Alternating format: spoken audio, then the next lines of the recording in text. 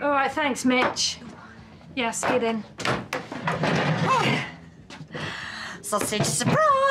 Oh, that smells gorgeous, Jean. Oh. Come on, Linda, it's getting cold. I'll have some later, yeah? Oh, there might not be any left, Mrs. C. No, they do like it in my house. I'm just not that hungry right now. Look, Jean's gone to a lot of effort. The least we can do is all sit together. Yeah, but Tracy's... Tracy can cope on her own for 10 minutes.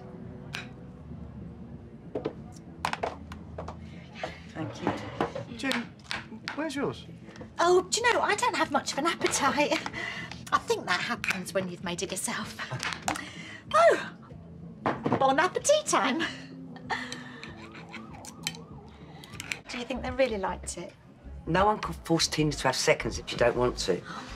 And halfway, well, is a different story. Look, I'll do that. You go and sit down. No, it's OK. It's my mess. But you're a guest. No, I don't mind at all, really. And I'm telling you, you don't have to. Well, I'd rather just get out of my kitchen.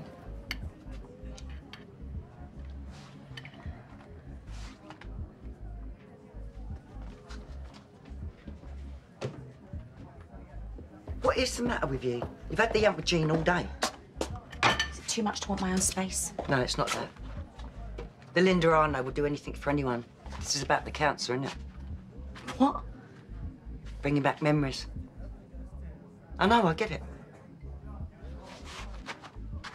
It's got nothing to do with... I want her out. Right tomorrow. And if you won't tell her, I will.